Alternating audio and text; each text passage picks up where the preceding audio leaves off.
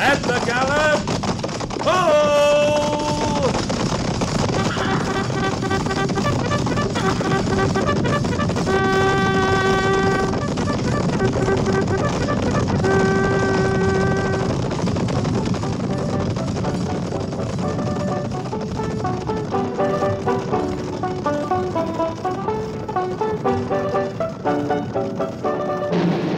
Fort Laramie.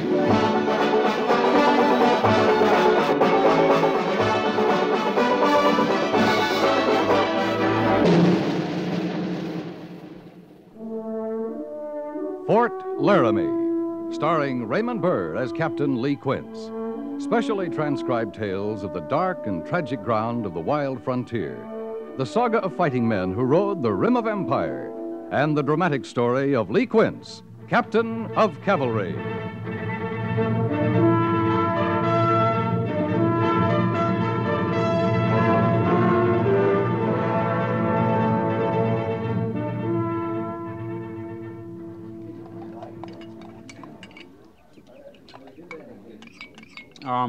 How long would you say you known him, Patchen? I had that proud honor, I guess, 10 years now. Of course, I ain't had the privilege of serving with him since the war. I still don't see why you just don't go right up to him and make yourself known. Well, I wouldn't intrude on the captain that way, Drury. He's a busy man, tracking engines, planning battles. Besides, just 'cause I recollect him so well don't mean he'd remember me. But he's a kindly man. Oh, the time will come, the just right time. I'll acknowledge myself to Captain Lee Quince. I'll bet you he'll be proud, knowing you asked special to serve under him again. Maybe surprised, even. Of course, I only been with the company a week now, but it seems to me the men hold him right high in their thought. I ain't been here long myself, but there's not a man I know wouldn't lay down his life for Captain Quince, if need be. Well, now, that's nice. I declare that's real nice. Captain ever talk much about the war? Any of his experiences? Well, like I say, I ain't been here long myself. But the men say he's not much for talk about anything. Never was. Even when he was younger, when most men talk free, he was more for action than words. Yeah. It's funny, ain't it? How you can sense so much good feeling in a man without him talking much. That's a funny thing, all right. I like to draw duty with the captain. I sure do. I always have the feeling that no matter what, he's been thinking ahead, planning for us. I feel safe riding with the captain. Of course, it's hard to tell what a man's thinking if you don't make his thoughts known. It don't matter to me much what he's thinking, so long as he's acting good. There's the big thing. How a man acts. Oh, this sure is different country out here. Different kind of fighting country, too. How you mean? We fought closer in the war. Like there'd be a stream here, you see? Yeah. Say it was a kind of clearing, you know. And on one side, the Rebs would be cowering in the trees. We'd be standing firm on the other side. Now, sooner or later, somebody's got to make a move for that water. The horses and for themselves. I tell you, you get thirsty. You get so you care more about water than living. Anybody's living. Well, mostly, we're lucky out here. Seems like there's more creeks and A man's streams got a right to a and drink when he's dry. More than dry, your insides get to feeling like sand, dust. Like they was gonna crumble. Patchen? What's the matter with you, Patchen? Huh? You say something, Drury? Ask if something was wrong. Wrong, boy? No, nothing's wrong. I just get a thirst sometime. You talked yourself dry. It ain't hot. We got plenty of water. There's a stream not 50 yards from you. I know that. I know. You were saying about the fighting being different in the war. Yeah, like I said, we fought closer. Man to man sometimes. A man to dismount, fix his saber to his carbine, and such a bloody slashing away you never saw. I ain't seen nothing like that in the West. Out here, seems like you do more chasing than anything else. We've been tracking Injuns, how long? 2 days now? I ain't drawn my sights on one. Have you, Drury? That ain't saying they ain't here. Somewheres. Captain Quince must think they're around. Well, you know I'm not saying that. Why, there ain't a man among you come less near to criticizing the captain's judgment. Well, you're forgetting, boy. I know better than any of you what a great man he is.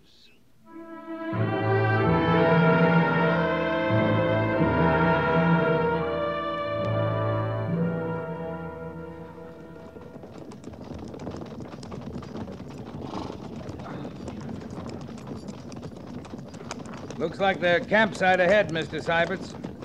Must have made camp here last night. Yes, sir. We've been just about a day behind them all the way, haven't we, Captain? And it looks like we're going to stay that way. I'll say one thing for them. They pick good campsites. Captain, it's the end of the 4th day.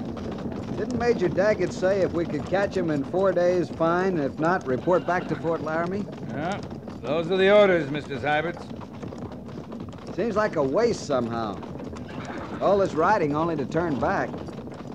One thing, we don't lose many men this way. That's true, Captain.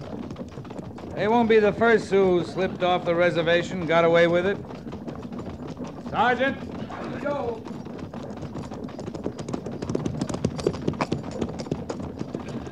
We'll make camp ahead at Bitter Creek. Yes, sir. I guess we lost him, sir. The Sioux? We never had them to lose, Sergeant. No, sir.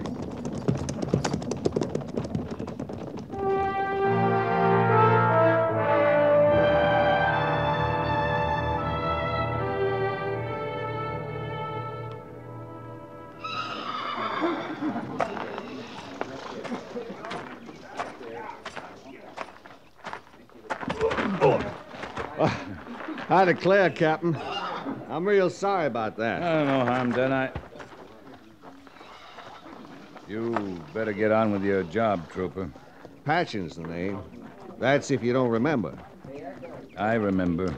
I kept hoping I'd bump into you, Captain, sir. Sure enough, I did. You been with B Company long? Just a week. I didn't want to bother you, seeing you was heading up this big Injun chasing operation.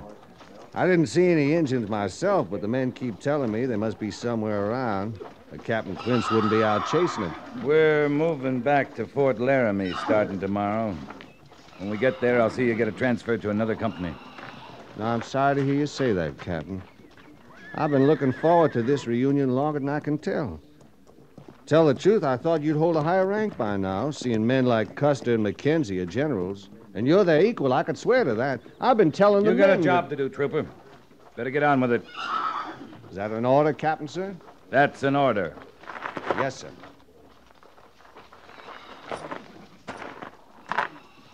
Oh, Captain. Well? I thought maybe you'd want to know. It didn't just happen my being in your company. I asked for this duty special on account of us being such old friends.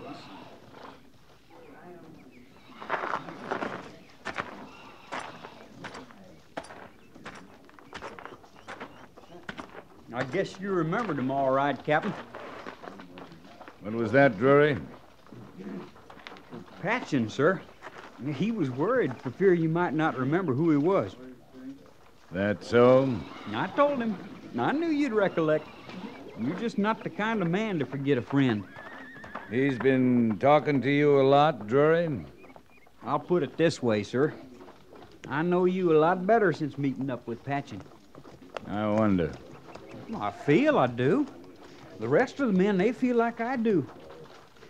We wasn't surprised to hear it exactly, but we sure didn't know you mapped campaigns for General Sheridan. General Cook, too. And all them acts of bravery when you led the Trooper. charge. Yes, sir? You got duty with the mess sergeant, right? That's right, sir. Move out. Yes, sir.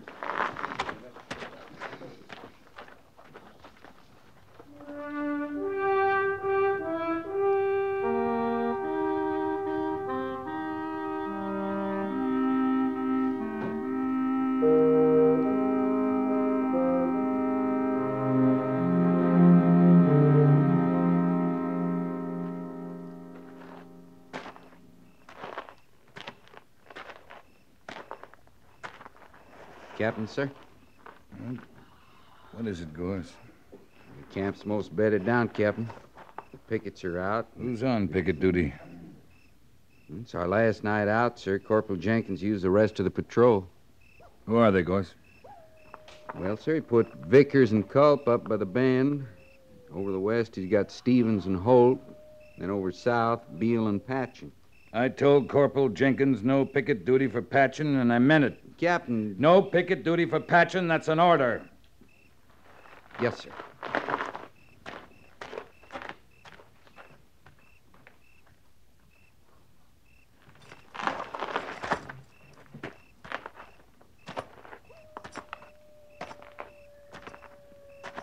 Captain?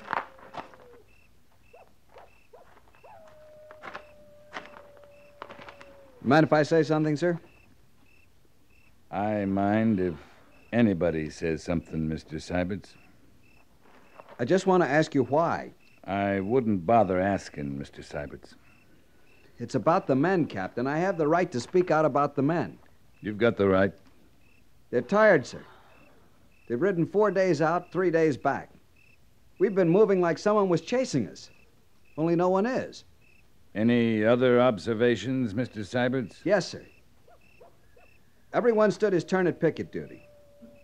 Everyone but Patchen. You're getting awful close to asking why again, Mr. Syberts. I'm sure you have a reason, Captain. I hope it's a good one, because the men don't understand.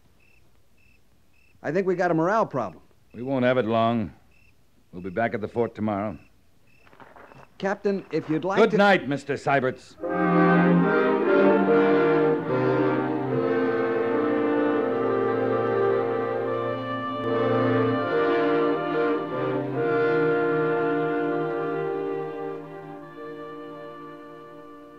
That all you have to say, Captain? It's clear. I'm asking for Patchen's transfer. But you won't say why. If you're talking about those forms you fill out, Major, put down for the good of company morale.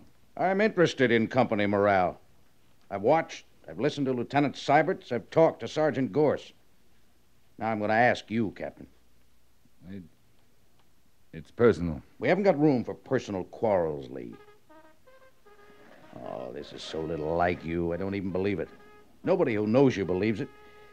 You don't let these things happen. We're going to talk about that transfer? No, we're going to talk about morale.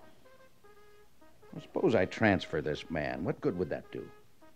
You've got a company out there. They're going to be here whether Patchen's transferred or not. They watched this man get to you. As nearly as I can tell, he's been killing you with kindness. That's what he's trying to do. Why? Why? He hates my guts. Goes way back.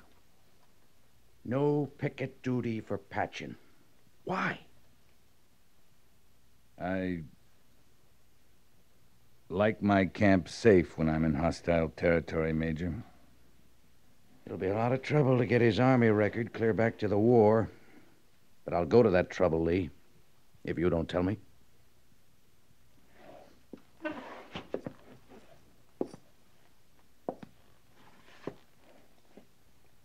I saved his life once. He's never forgiven me. That's an odd thing to say. It's the truth. I saved a lousy, gutless life. He knows it is. He lives with it. He served under you? I served under him. Patchen was an officer? Captain Joseph Patchen, New York Cavalry. It was before I knew you, Major. Remember the little wars? Us on one side of a stream, them on the other. And both of you needing the water in between? Yeah, I remember. Yeah, 5 days and nights we sat there looking across at them, waiting.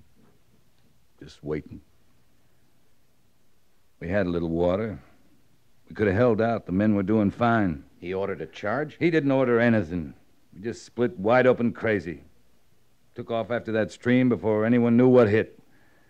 The men thought it was a charge, him being in command. We lost half a company. You hate his guts, too, don't you?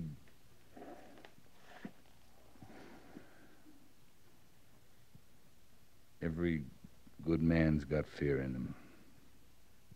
I don't mind honest fear. I hate a coward, Major.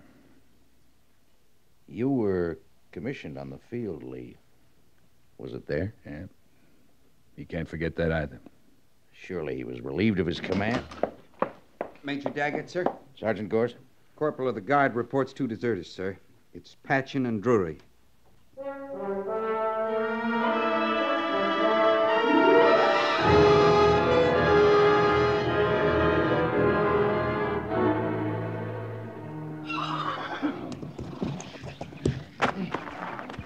Pick your men, Sergeant. Fan out around the house. Check the barn. Yes, sir. Holt, Vickers, cover the barn. You, Beal, Culp, the corral. Stevens and Fredericks. You, Stewart, you come with me. Afternoon to you, mister. They trample that young wheat the Army will owe me. We didn't come here to trample your crop. We're looking for deserters. New kind of grain, supposed to be special for the high plains. I put a lot of money in that grain. I want it to come up. 2 men. One just turned 20, the other older. My age or better. I thought the Army was for fighting Indians. Give that up, didn't they? You need men to fight Indians, mister. Don't look at me. I got enough trouble trying to prove up land like this. Didn't intend to ride off. I meant to stay with horses. Thought I could raise them. Good enough grazing land. Well, the Indians run the horses off. I'd get them grown strong on the grass. About that time, here they'd come. Indians. You don't keep horses now? A couple. They're not extra. I'm going to have to look in your house, mister. Well, I suppose you are.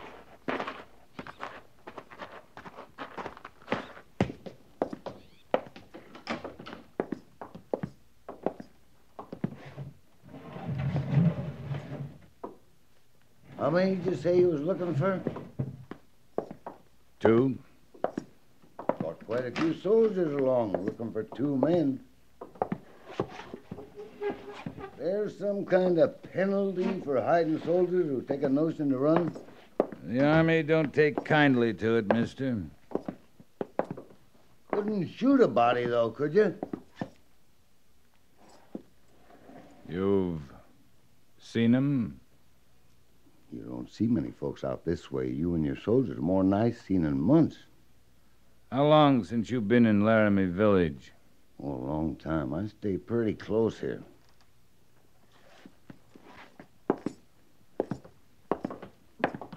I knew you wouldn't find him here. Thought you'd want to see for yourself, though. Captain, found this in the shed by the barn. You prefer a cavalry saddle, mister? I'm gonna have to find that out. Ain't used to it yet. It'd help if we knew which way they headed when they left. To tell you the truth, it's hard for me to think they was here at all. Let's go, Gorse. Captain. His boots. Sure, he's wearing cavalry boots, owns a cavalry saddle. But he hasn't seen anyone. You trample that young wheat, I'll send the Army a bill.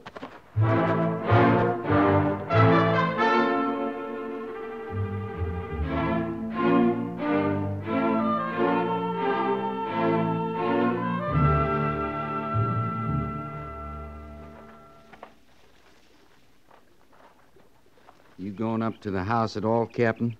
Talk to him? Yeah, talking to him didn't do any good. Kind of a sniveling one. Kept wanting to know why the captain himself didn't come to him, ask the questions. He took it real personal like. The captain himself's about through talking. I come up against any more crawly settlers, Gorse, I'm apt to start breaking a few necks.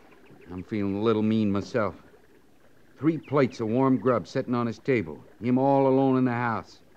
He never heard of 2 deserters. We'll find them. The men want to awful bad.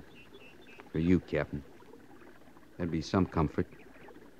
That'd be some comfort, Gorse. I sure feel bad about Drury. He was going to make a good trooper. Yeah, I know.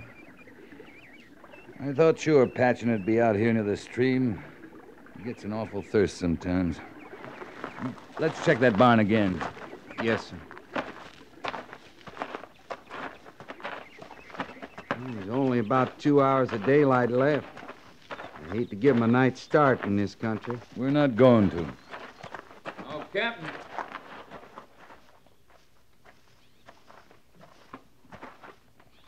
You, are the captain.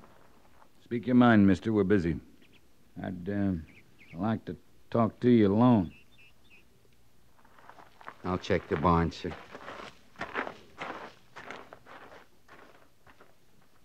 All right, talk. I've been sitting up in the house trying to remember. I ain't sure, but seems to me I read somewheres once that there was a reward for turning in deserters. Now, did I just dream that? There's a $20 reward, mister. Only $20? $20. Ain't very much, is it? I don't suppose you're prepared to go any higher. I'm not prepared to go that high, mister. But the Army figures it's worth $20. $20 a piece? That's it. 8 men looking for 2 men. And the total price on their heads is $40. Ain't no bargain, Captain. It sure isn't. Total pay for the 8 men looking is $4 a day.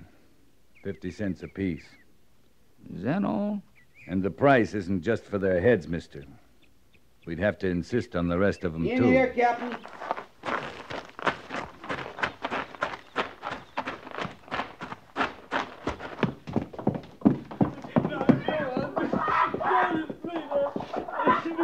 He was in the loft. He called down to me, then he come down himself. Patching up there, too, boy? No, sir. No, sir, he run. I don't know how far. I don't know how long ago. Captain, I don't know nothing. You stay with him, Gorse. I'm going to find Patchen. Yes, sir. No, Captain, don't you leave yet. You hear me out, will you, please? Sergeant Gorse will hear you out. Patchen's got everything, Captain. He's got himself every kind of gun you ever saw. His and mine. All we could buy is steel. He's going to be waiting for you, Captain. I hope he is. You got to know my shame. It don't seem now it could have happened to me. It worked on me so slow, I didn't even know it was happening. But I know now. I feel all the ugly shame of it. Talking's not much good now, Drury. I ain't talking to save myself, Captain. I know that ain't right. I know it can't be. I'm talking to understand. And for you to know I'm crawling with the shame of it. The crawling's uglier than the shame, boy.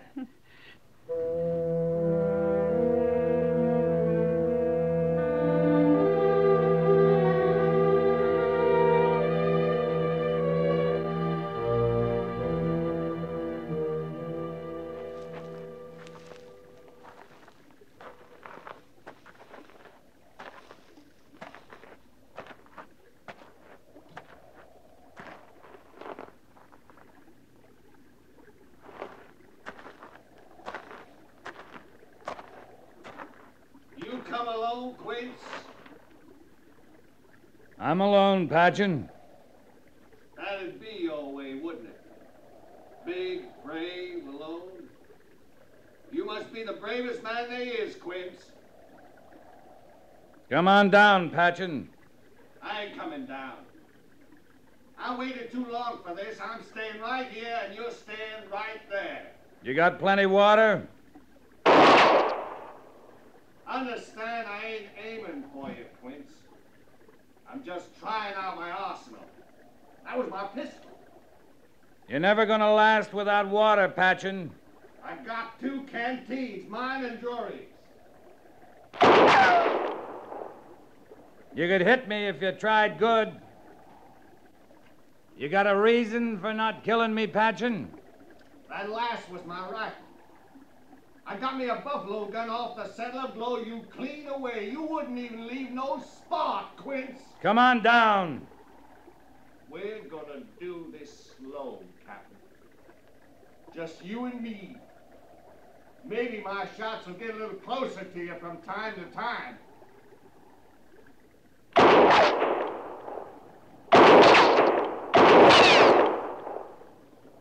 We'll keep it slow a while.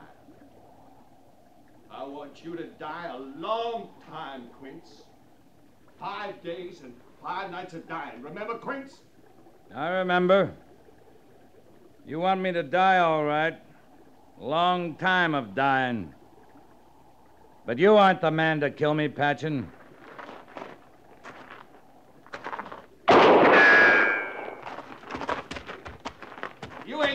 after me. You ain't that brave, Quince. Don't take a brave man to come after you, Patchen. Just takes a man.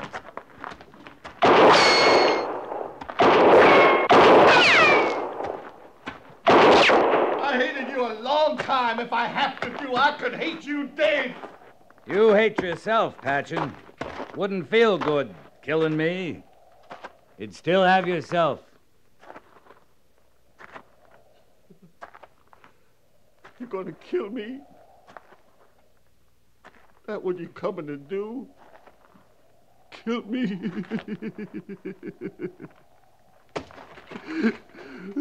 Please. Please don't kill me. I'm not gonna kill you, Patchen. Wouldn't feel good. Killing a coward. Get up.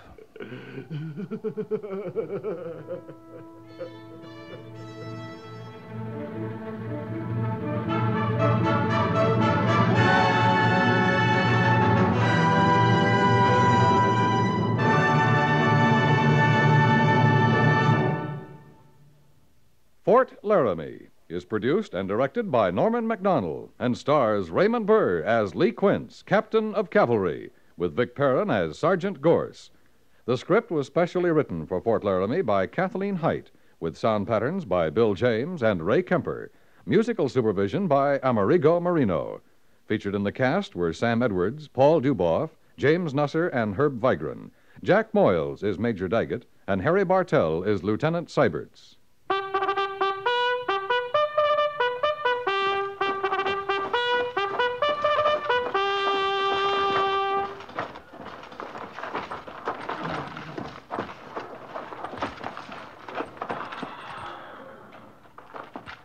Company, tension!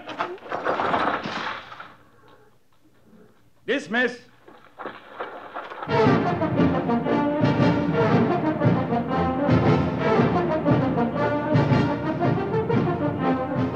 Next week, another transcribed story of the Northwest frontier and the troopers who fought under Lee Quince, Captain of Cavalry.